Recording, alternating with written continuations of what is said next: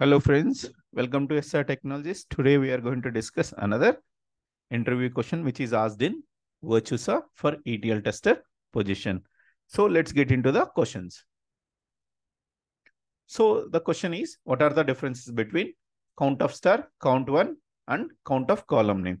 So let's get into answer.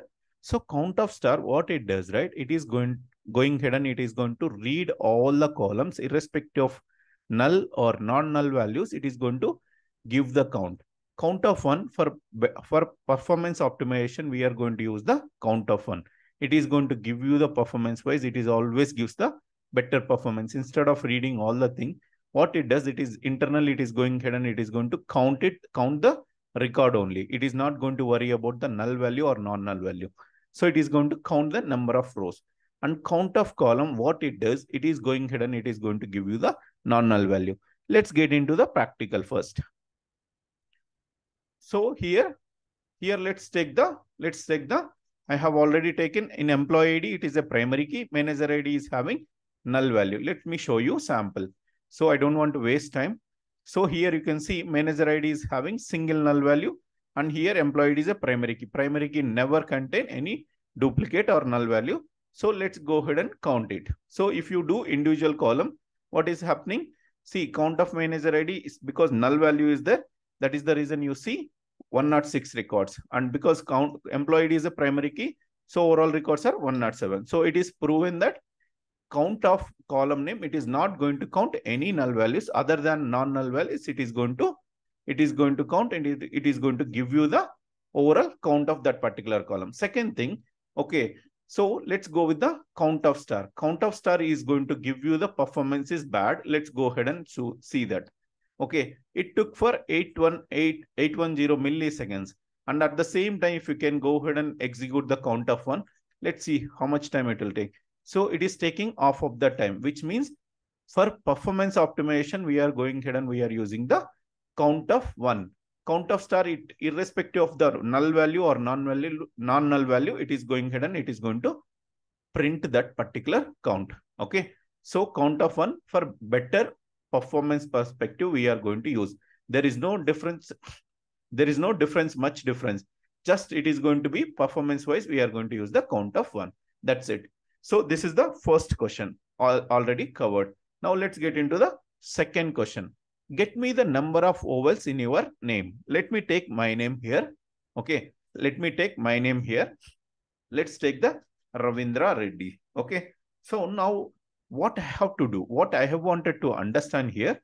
Okay. How many vowels are there? What do you mean by vowel? A-E, A-E, I-O-U. A-E, I-O-U.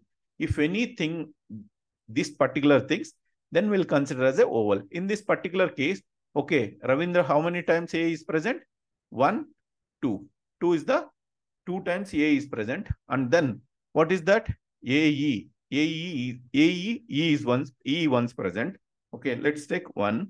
Okay, and then I is present once. Okay, let's take 1. Okay, O-U. O-U is not there in my name. So overall, how many vowels are there? 4 vowels.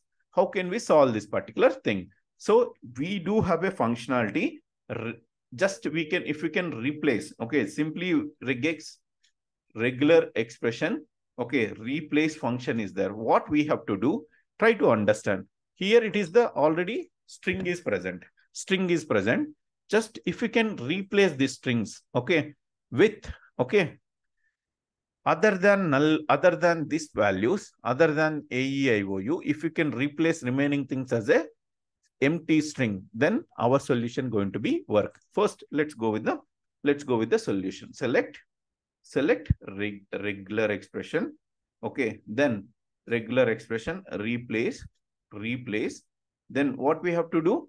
We have to give the input string, nothing but a Ravindra Reddy here.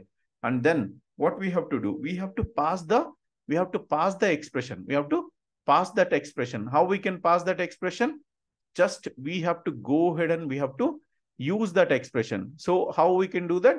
Simply, okay, if we can go with this particular thing, right?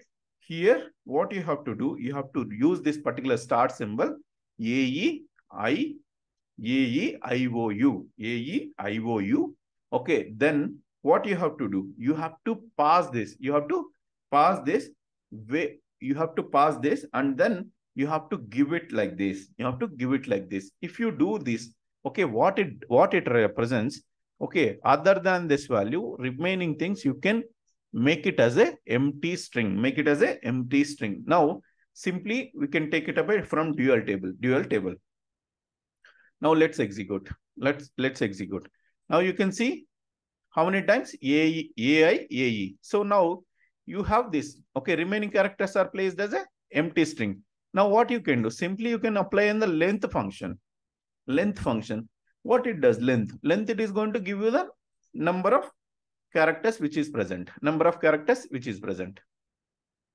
That's it. 4 came. Okay. This is the way you have to answer. Okay. Regular expression, it takes the parameter as a regular expression, so that you can take this, and other than this, you have to keep it as a empty, so that you can get the length of it using, say, see, to summarize it, 2 functions. One is regular expression replace function, another is length function.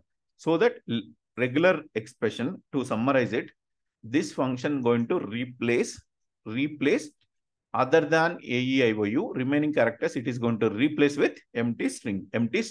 Okay. And length, it is going to calculate. Okay. Because remaining is left nothing but a vowels.